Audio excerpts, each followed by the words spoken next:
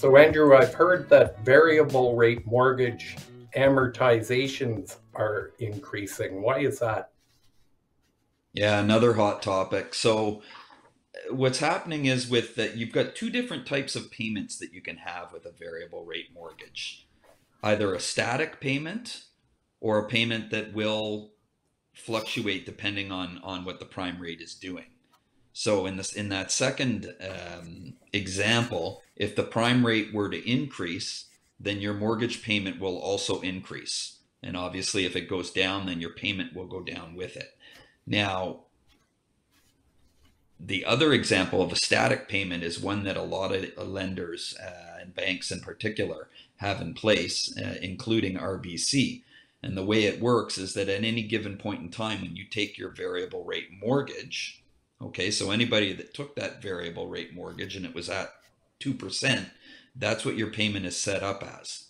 And your payment will not change over the 5 years of that mortgage. What will happen is if prime rate starts to go up, then you've got less of your payment going to principal and more of it going to interest. Same thing when it goes down. You've got less of it going to interest and more of it going to your principal. So in theory, over time, it should kind of work itself out. But the issue is that in the last 6 months, with the prime rate jumping to the levels that it has, it's put people in a situation where they're paying back either very little of their principal or in some cases none of it, which is causing their amortization. If you start with, like, let's say a 30-year amortization, some of these people are up to 75, 80 years now of an which is a negative amortization that you're talking about. So a couple of things that people can do. I mean, the first thing that I would suggest is go in if you have a variable rate mortgage and have a look and see where the amortization is at. If it is in a negative situation, then you may want to, if you can afford it, increase your payments to help bring it back down.